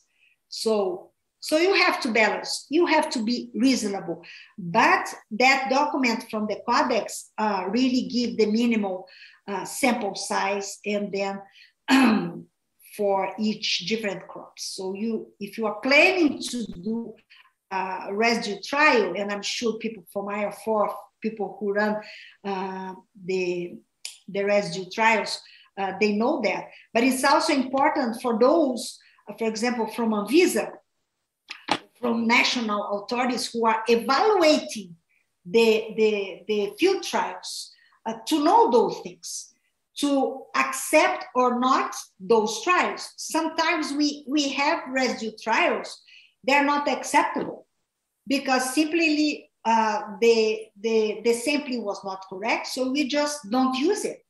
We just say they are not accepted. So it's important for those who conducted the trials to know those things, but also important for those who evaluate the trials to know if the trials were correctly done. So that's what we do in the laboratory, yeah? So in the laboratory, what we do when the samples arrive in the laboratory, and someone tells me some minutes before the time ends so I can close, I don't know what time is it. Oh, let me see. You have about 10 minutes. Oh, actually, yeah. I don't know if we should do. Yeah, I have my watch here now. I have about 9 minutes. That's good. So in the laboratory, sometimes we get much more than what's necessary to make analytical samples. So we have to remove the parts that are not applied to the residue, what should be analyzed in the laboratory. So for example, this document, and also in the FAO, a manual, Appendix 6, you can see this Codex standard on portion of commodity which the MIL applied. For example, for leafy vegetables, is the whole commodities after removing the obviously decomposed or withered leaves. For example, if you harvest a cabbage, you have to remove that outer parts of the cabbage that actually are very dirty with earth. So you have to remove those parts. So sometimes the whole thing arrives in the laboratory, but you really have to only analyze the part that is described for that crop in the FAO manual or the Codex standards, because only the part to which the sample applies. And for example, if you have, for example, stone fruits, normally you don't blend the stones with the fruit because it's very hard. So what you do, you remove the stone to analyze, but then you have to express the residues with the sample with the stone. So you have to know exactly how much of the stone represent to the whole stone fruit, for example, peach. But of course, you have to remove the stone because it's very hard to blend the stone because it's very hard. Analyze without the stone, but express the residues.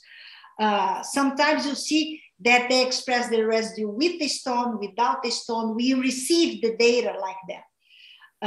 And when the residues is expressed without the stone, we use that, for example, for dietary risk assessment. But for MRL, is expressed as the whole fruit. So you have to, in the laboratory, you have to know that before you do, or when you are evaluating the trial. So you homogenize the sample, of the analytical portion, and should avoid changing the concentration of the analytes. So normally in my laboratory, for example, I have an analytical laboratory, although I do rat studies, toxicological studies with rat, my model is rat as well. But in the laboratory, what we do as a normal procedure, because some laboratories, they use dry ice to process the sample to really avoid degradation of the residue during processing. But in my laboratory, we don't do that because we don't have a machine to produce dry ice in the laboratory, neither in the nearby laboratories here in the university. So there was one time where we would buy the dry ice, but by the time that we arrived in the laboratory, most of the dry ice was gone. So what we do in the laboratory to preserve the integrity of the analyte is really, as soon as the sample arrives to the laboratory, we freeze it and only process the next day with the sample, with the frozen sample. And with that, the objective is really prevent the residue. Sometimes for example, for the thiocarbonates, we cut it in a very large piece because the thiocarbonates, it's not a systemic compound, it degrades very quickly. So we really cut it in a very large piece and we freeze it. For the multi-residue method, we cut it in small pieces and then blend it and then freeze it, and then the next day we blend it. So you really have to do everything in the laboratory to preserve the concentration of the analyte. And again, if you're analyzing the studies, you have to make sure that they did it correctly, because otherwise what they analyze after all, it's a much lower level than it is expected. It does not reflect the residue that is expected when you harvest in the field according at the correct PHI and at the correct gap. So of course, so you cannot control 100% everything, but you must try to control most of the things.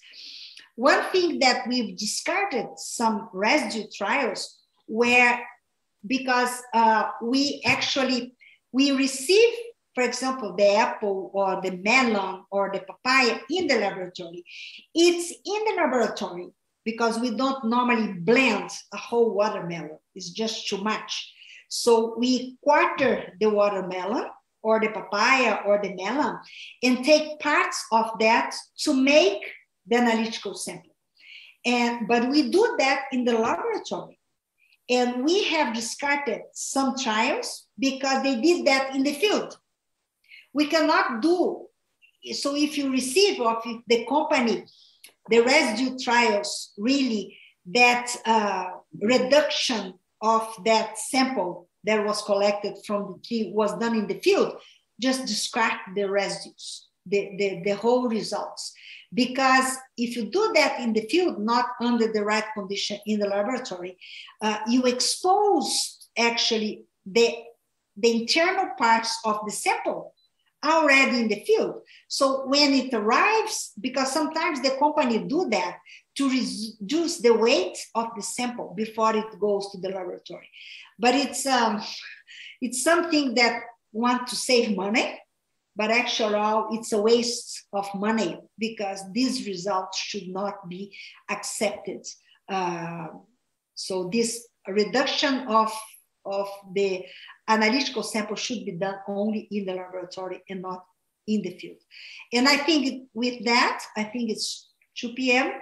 Yeah, 2 minutes. I want to close this part and we will continue. And as I said, we're not going to follow completely what is in the program because some things we really need more, and I would like to give more examples